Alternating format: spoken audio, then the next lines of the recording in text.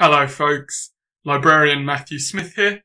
Welcome to another database primer. In today's video, I'm going to give you a quick introduction to Ovid Embase. So without further ado, let's jump straight into it. Now with all my videos, I like to start at Google just to make them as easy to follow as possible.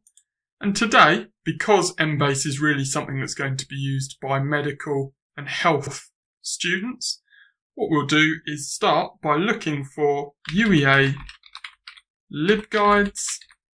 If I run my search, I should see something that looks like this. Now, because it's medical, I'm going to go straight for the quick link. If you're from a different department, you can go through the main link and then pick your particular discipline area. But we'll go with medicine as it's cropped straight up. So click on medicine and I get a page that looks like this. Now from here, I'm going to select databases and resources. This is the space where you can see all the different databases we have access to. And because we want Embase, I will limit this down to just E. Scroll down until I find, there we go, Embase. Now from here, all I need to do is click onto Embase and it will shunt me through, hopefully, to the front page. Embase is a little bit different to many databases you might access, in that when you first arrive, what it will actually ask you to do is select which data you want to search. So for Embase, you will be searching on Ovid as the search platform, and Ovid allows you to search different types of data. So the two key databases it has within here is Embase and Medline. There are other things that we subscribe to which aren't databases but are searchable through Ovid. Because we're talking about Ovid Embase today, nice and simple, we tick the box for Embase, we scroll down and we click OK. And that sets us up ready to go. Now within Ovid, you've got several different search options, in fact more than you're likely to see in many other places. However, like most databases, it starts you on the basic search, and the same that I always say, you want to look for the advanced search. Now on Embase, that's actually a little more complex than in some other spaces. You'll see that we do have the advanced search option here, but in most databases, when we talk about advanced search, you're actually looking at a search that is more like what Ovid Embase would call multi-field search. So if I click on that, you'll hopefully see what I mean. I'll just zoom this out just a little bit. There we go. So the multi-field search option gives you multiple search boxes. If you've used the advanced search on the catalogue or on most other databases, you'll be used to this kind of format. Multiple search boxes with drop-downs that allow you to select which fields you want to search. Now that's great if you want to do that. In actual fact, in Ovid, whether you're searching Medline or Embase, I quite like the advanced search. Now if I bring this up, what you'll see is that you only have one search bar here, and you don't have a drop-down to limit to the particular field you want to search. So why do I prefer this? Well, one of the big advantages to Ovid as a platform is the level of control it gives you over your search. By using the advanced search, I'm going to build my search up one line at a time, and I'm going to control exactly which fields are searched on each of those lines. I can then combine them together with ands and ors, just as I would have done in my multi-field search where I have ands between the lines, and then I would have typed ors within the boxes to put in my different terms. But if we go back to the advanced search, this is where I like to work within Ovid. So let's start with an example search just to give you a feel for what's likely to happen. Let's say I'm interested in the way medical students have fared with online learning during COVID-19. Let's pick that just as an example. What I will do is I will take each of those ideas, so medical students, COVID-19, online learning, 3 core ideas there, and I'll key them in separately into my search bar.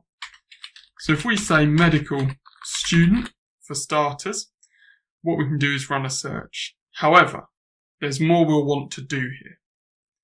Now, because we don't have a drop-down to select the fields we want to search, if we do want to determine which ones are being queried, we need to specify at this point. And the way we do that is to put a full stop and then to put the abbreviation for the particular fields we want to look at. So if I wanted to look in the title and the abstract, I would put .ti, comma, AB. Now you might very well say, well, how do I know what all of the abbreviations are? You will find a help option at the top here that will tell you all the different fields and all the different abbreviations. 9 times out of 10 though, you will probably use TI, AB, potentially MP, which is the general keyword search and is what's applied if you don't add a limiter on yourself, or perhaps TX, which should search, sorry, not TX, my fault, TW, which should search all text fields. So it's text word, it will do the title, abstract, and keywords. In any case, let me go title, abstract with this one. And if I run my search, that will look it up immediately. So if we hit the search, you'll find your search history at the top here. If I expand this down, there we go, that's run the search for me. Now you might say, Matthew, why didn't you put that in quotation marks? Whenever you use more than one word in a phrase, you would normally expect to enclose that in quotation marks to hold the terms together. Ovid is an anomaly in this case, in that it will assume quotation marks when you don't put them. So with most databases, it would look at a search like this and it would say the word medical and the word student, but not necessarily next to each other. They just want both of those words within the fields that you've decided to search. Ovid doesn't do that. When you put in something like medical student, it says those two words together in that order, nothing else unless you specify. So if we put in our next term, so we'll go COVID-19, and we'll say, just for a bit of variety, text word in this case, run the search, and then we'll put in our final idea of online learning. Now with online learning, this gives me an opportunity just to show you a couple of operators you might want to use. If you've got learning, you may also think, actually sometimes it could talk about learn, so we can put our truncation in there. Truncation can be either the $sign or the asterisk. You're probably more familiar with the asterisk, so I'll use that. What we might also say is that actually we don't want the term online learning to be restricted to just those words in that order with nothing else in between. At which point we might use proximity operator, where we say we want the word online within a certain number of words of learn or learning or any of those variations. So in Ovid, proximity operator is done by using ADJ and then the number of words between which you will accept your two words appearing. Didn't explain that terribly well. So when we've got ADJ3, we have any papers with the word online and learning within 3 words of one another. Any further apart and the paper won't come up for you. Hopefully that makes sense. I will also say at this point that these videos are really intended as a quick start guide. If you want more time spent on how to use the different operators, I have lots of different guides online. So if you were to come back to that initial LibGuides page that we found, you will see there is a library Blackboard space link on there. And there are a series of guides that walk you through how you might use these type of operators in more detail. But suffice it to say, for those of you who are familiar with that type of operator, this tells you how you would key it in Ovid. And then having put all 3 of my terms in, and this one I just left without a dot, so I've gone to .mp, which tells you here the fields that are searched when you do that. So it's broader than my other 2 lines. There we go. And what we can do, tick each of the lines, and we can then combine with an and, see any papers which have met all 3 of our criteria. So apparently that's 12. Not surprised because I didn't put in any alternative terms. So we've got a few there. As an example, that I think will get started. Now there are a few other things you might want to know how to do within Ovid. The first is probably to save your search and or to save your results. So within Ovid, you should have your own account space. If you see at the top here, there's a link to My Account. Click onto this and you'll be asked to log in. Now, as with most databases, this is an account that you would set up yourself. So this won't be your UEA username and password. The first time you come in, you will have to click Create Account. Once you've done that, it's just a case of remembering your login I'm panicking a little bit that I can't remember my password, but it should be just a case of doing that. So this login isn't what gives you access to like the full text of papers within here. This is just for storing your own references or your own searches. So create an account the first time you come in, fill in the details, and then come back and log yourself in. So let's give this a go. I believe my username is just Matthew. My password is where I'm struggling. Okay, that's fine, that's logged me in.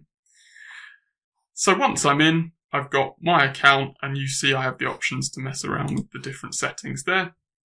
But what we'll want to do is come back to my search, back to the search page, and we'll look at how we store things in the account. So let's say I was ever so proud of my 3-line search, or 4-line search even, and wanted to save that. What I'll do is select all the lines that I wish to save, because of course I may have had sort of trial lines in there that I decide to exclude. And what I can then do is click Save.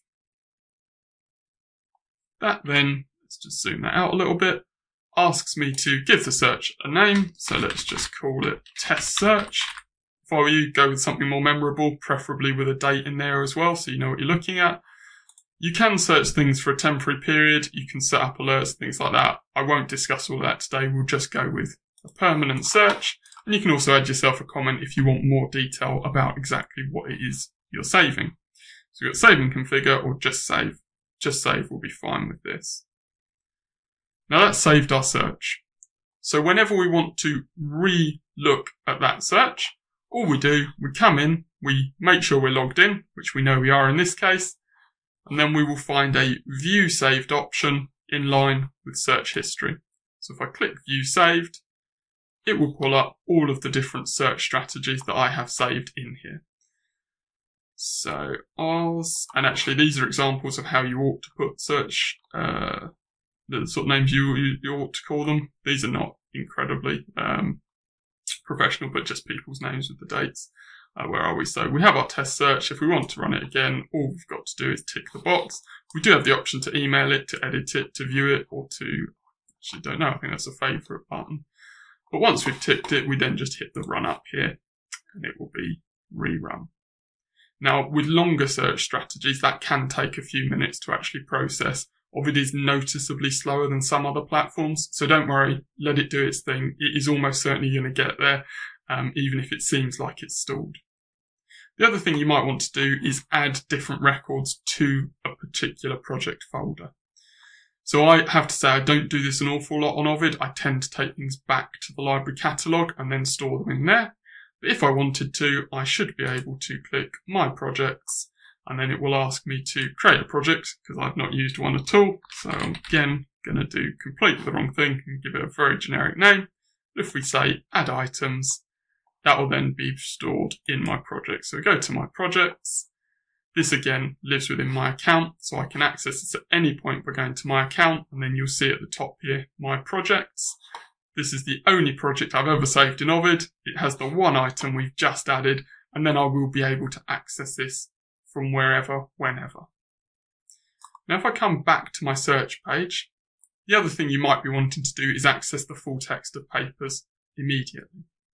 For that, whenever you find a paper you like the look of, you should see a Check UEA Access button on the right hand side ordinarily. Click on this, and it will open up. I say ordinarily because obviously if you're on mobile, things are going to look slightly different.